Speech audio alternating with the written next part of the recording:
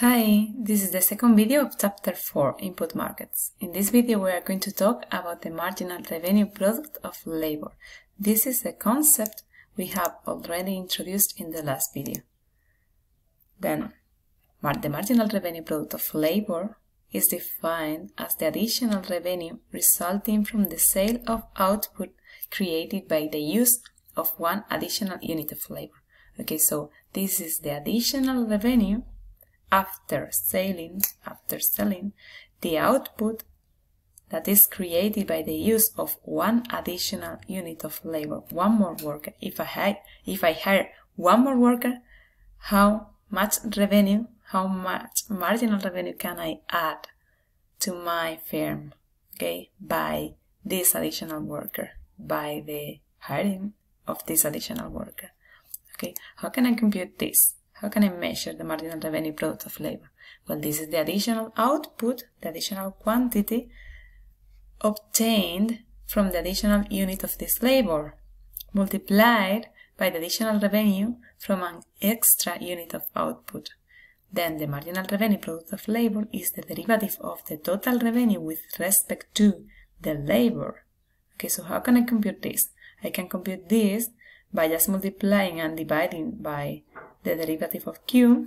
So this is the same as saying that the derivative of the total revenue with respect to Q and the derivative of the product with respect to L. This, what we have here, the first part, the derivative of the total revenue with respect to Q, is also called as the marginal revenue. This is defined as the marginal revenue. And then the second part, the derivative of the quantity of the total output with respect to L, is also called the marginal product of labor. This is the marginal product of labor, the marginal quantity that one more worker is going to produce.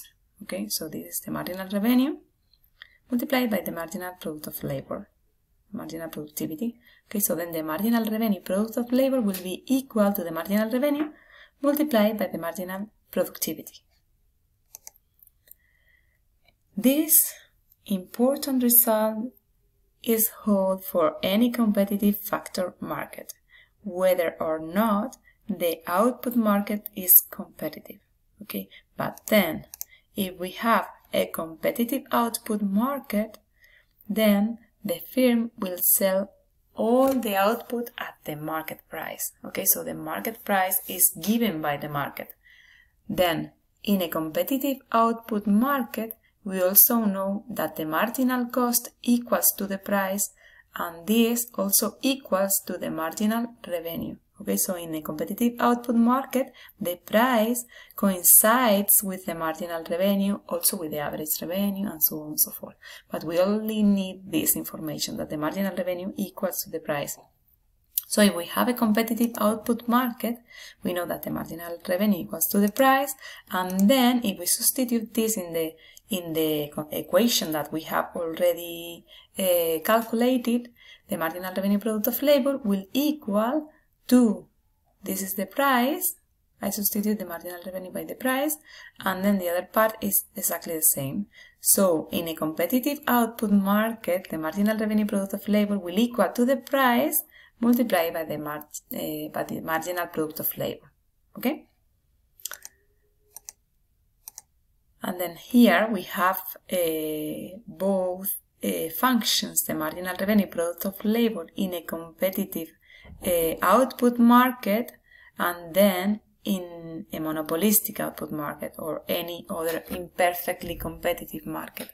Okay, so in the competitive output market, the marginal revenue product of labor will equal to the marginal productivity multiplied by the price, or the price multiplied by the marginal productivity. Okay, and then in the monopolistic or imperfectly competitive output market, we have that the marginal revenue is not equal to the price. But why is it below the marginal revenue product of labor for a competitive market? Because we know that the price, when we have a monopolistic output market, the price is above the marginal revenue. It doesn't coincide with the marginal revenue. The marginal revenue will go about here, and then it will equal to the marginal cost, but then the price comes from another equation, okay, from the equation that is the inverse demand. So as the marginal revenue doesn't coincide with the price in the monopoly, the marginal revenue product of labor for the monopoly will be below the one that we have for the competitive output market, because the marginal revenue doesn't coincide with the price, but it is below, okay? It is below the marginal revenue compared with the price. Okay, if you want to check this information, you just have to go to the monopoly chapter, and you will see that the marginal revenue doesn't coincide with the price in a monopoly.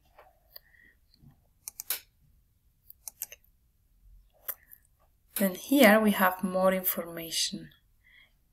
Imagine that we are in a perfectly competitive market. As we are in perfect competition, we have that the wage, okay, the one that is perfectly competitive, here is the labor market. If the labor market is competitive, perfectly competitive, we know that the wage is given by the labor market, okay, so it is not decided by the firm. So it will be an horizontal line which will coincide with the offer, okay, this will give us the offer, the number of workers who want to work. And then here we have the demand. Okay, the demand coincides, as I have said, with the marginal revenue product of labor. Okay, so this is the demand, and we find that here, at the point where the offer, the supply, and the demand coincide, we will know what is the optimum number of workers that I can hire. And here will be the optimum wage because it is given by the market. So the firm's demand for labor is given by the marginal revenue product of labor, and then the profit maximizing firm will hire L star units of worker.